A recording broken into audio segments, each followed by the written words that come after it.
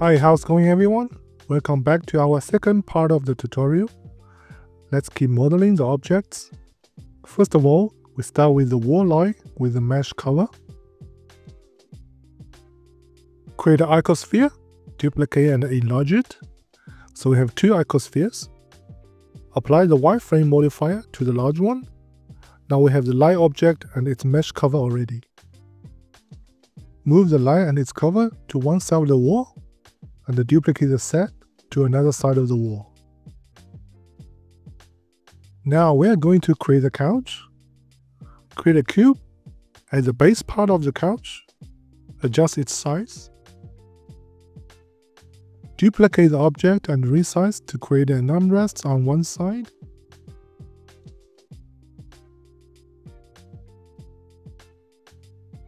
Enter edit mode and adjust the height of the armrest. Once done, let's duplicate it to create the armrest for another side. Select both armrests, enter edit mode and adjust its length. Now, duplicate the base part to create the backrest for the couch.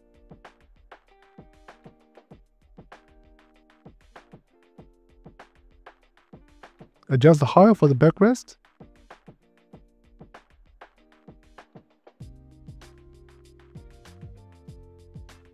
Scale all the parts for the couch. Apply a bevel modifier to the base part of the couch and adjust the segments to make all edges smooth. Now select all the other parts of the couch holding Shift key.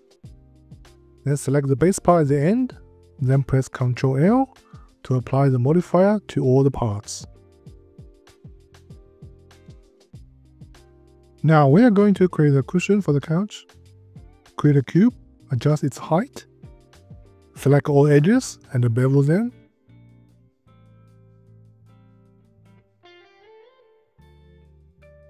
Select the side view, switch on the X-ray mode, then press 1 to show all the vertices. Select the bottom part of the vertices and then assign them to a vertex group.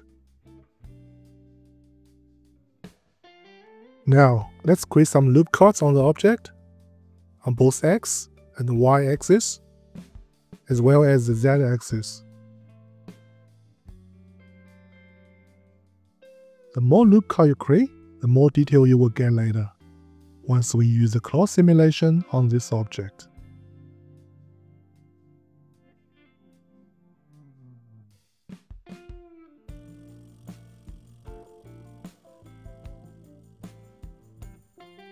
Now, let's switch on the cloth simulation for this object. Set the pressure to 5. Under the shape section, set the paint group to the vertex group we've created before. Now, we can press the play button on the timeline to start the cloth simulation.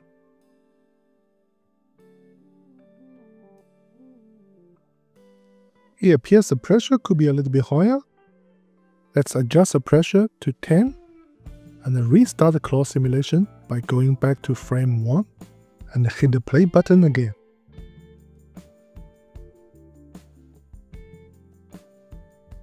Now the cushion looks pretty good. Go to the modifier section, apply the cloth modifier to the object, then add in subdivision surface modifier and adjust the level to make the cushion more smooth. We can now put the cushion on the base of the couch.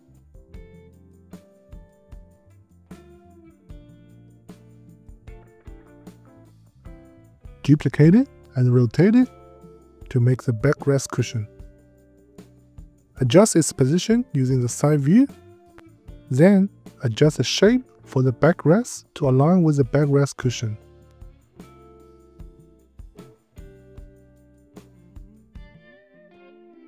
Now, we can select all the parts for the couch, holding Shift key. Select the base part at the end, then link all the objects.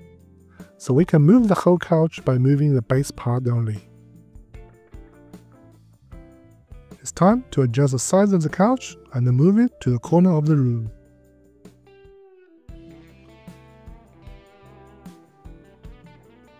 Looks like the armrest could be a little bit higher. Let's select them, enter the edit mode and adjust its height.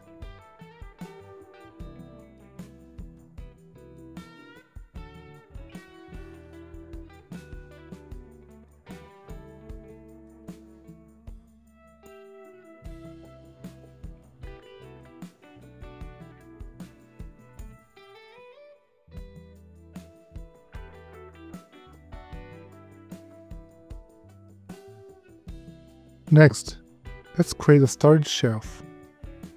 Start with a plane, adjust its size to a rectangle, and move to the corner of the garage next to the garage door.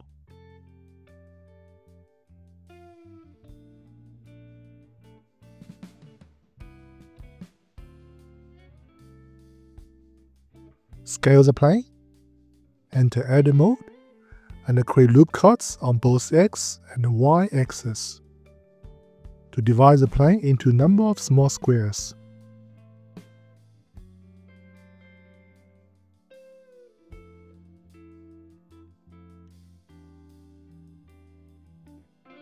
Select all the faces.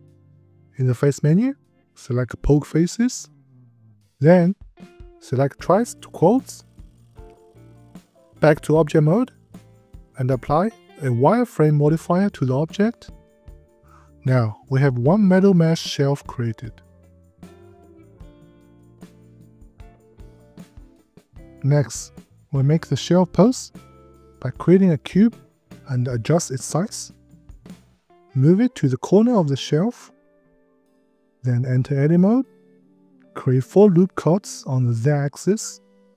Then select all the side faces. Insert them individually by press Alt key twice. Delete the insert face. Select the shelf object and apply the wireframe modifier. Then select the pose object and apply a solidify modifier to give it some thickness.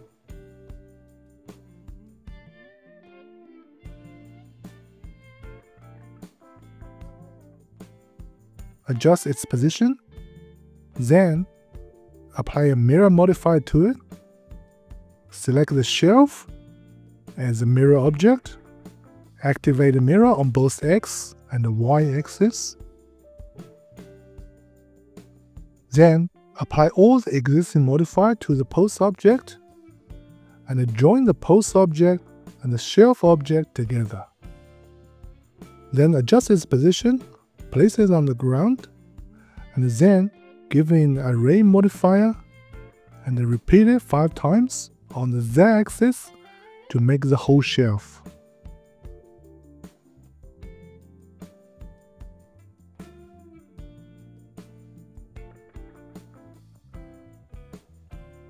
Next, we'll create the containers.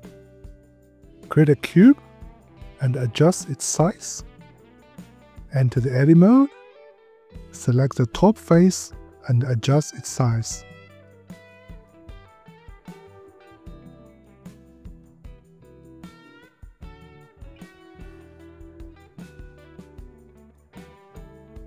Create 1 loop cut on the Z-axis and create 2 loop cuts on the Y-axis.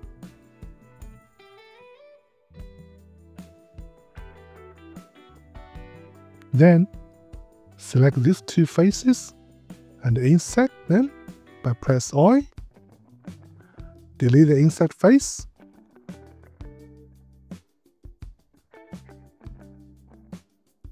Select the 3 faces on the top and dissolve them into one.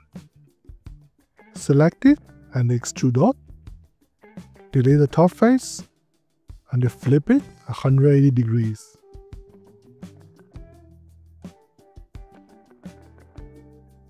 Then move it up.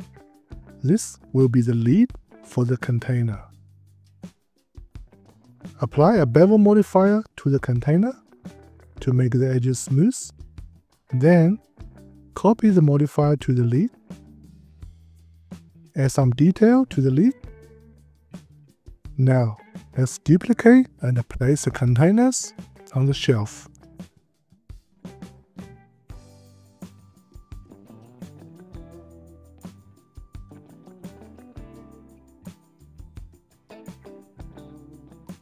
Adjust container size and move it to the bottom shelf. Duplicate it to make a 2 on the bottom shelf.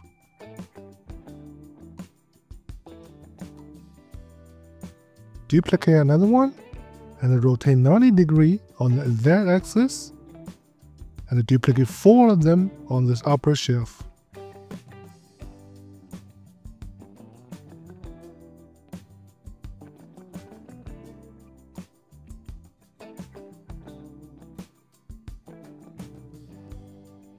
Keep duplicating to fill the shelf.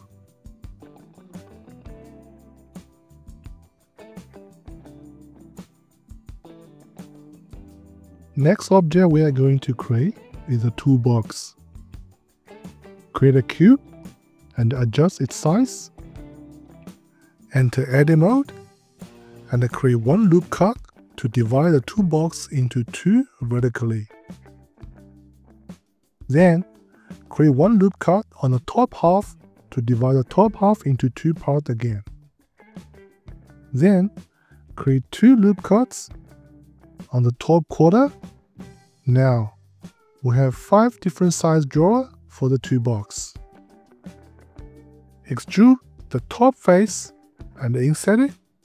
Then extrude down to make the top platform for the toolbox.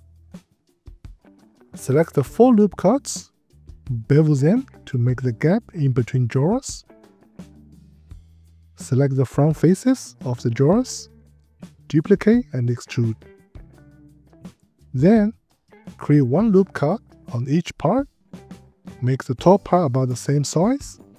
This will be the handles for the drawers. Select the handle part of the drawers. Extrude them out a little bit. Then select the bottom edge of each drawer, move them out.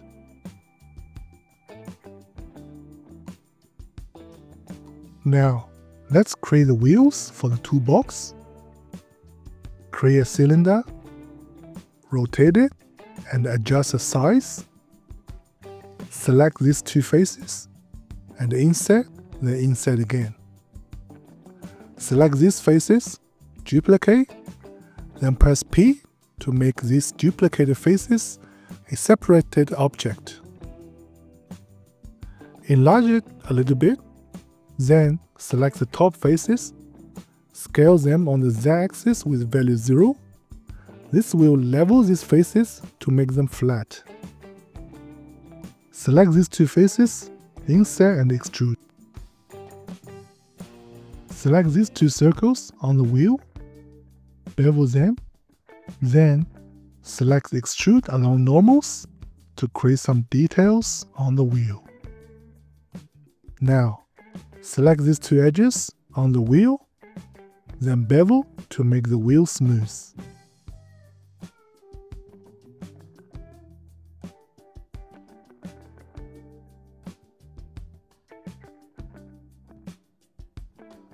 Place this wheel to the bottom of the toolbox, then duplicate another 3 sets of the wheels.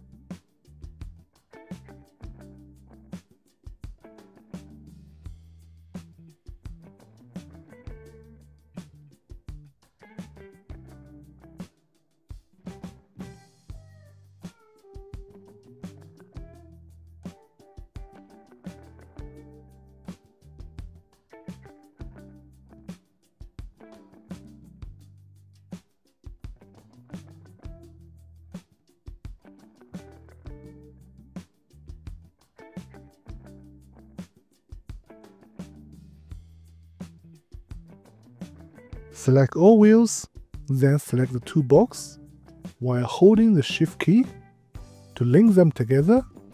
Now, we can resize the toolbox and place it to the position.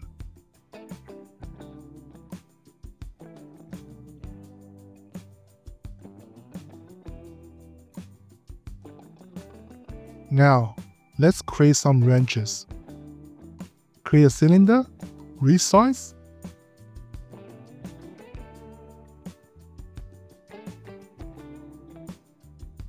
then create a cube, resize it too.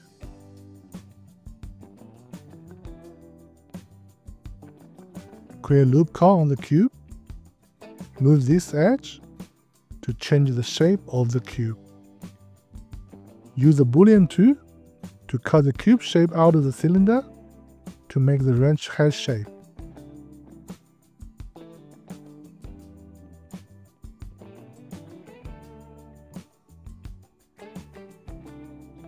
Duplicate this wrench head, resize and rotate it. Then create a new cube and resize to make the wrench handle.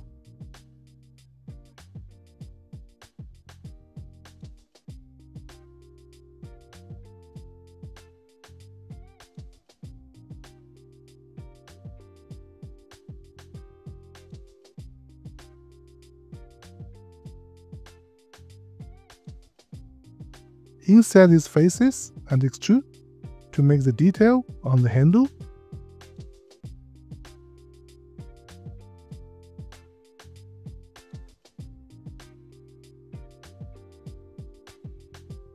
Apply a bevel modifier to the handle to make it smooth. Then, join the two wrench heads and the handle into one object. Place a wrench on the two boxes' top platform. Then, duplicate a few more wrenches with different sizes.